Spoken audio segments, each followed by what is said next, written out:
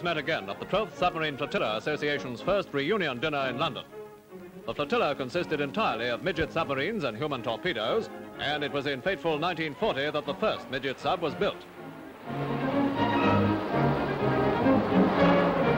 Another wartime innovation was the human torpedo, which, calling for a special kind of courage and initiative, beat the enemy in the Far East at his own game.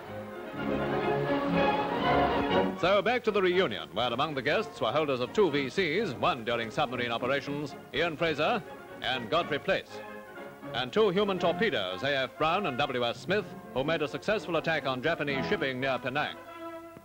Admiral Sir Max Horton, wartime C&C Western approaches, told of their daring raid on the Tirpitz. Well, gentlemen, I will only say that the one object that these people set out to do was to see that the Tirpitz could never endanger us at sea again, particularly up there where the Russian convoys had to go.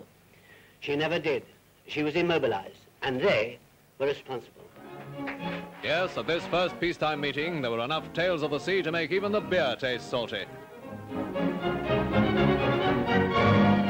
Ian Fraser met another flotilla hero, H.C. Parker, who gained a merited DSC, and the evening ended with more yarns of brave men whose deeds have become legends of their service.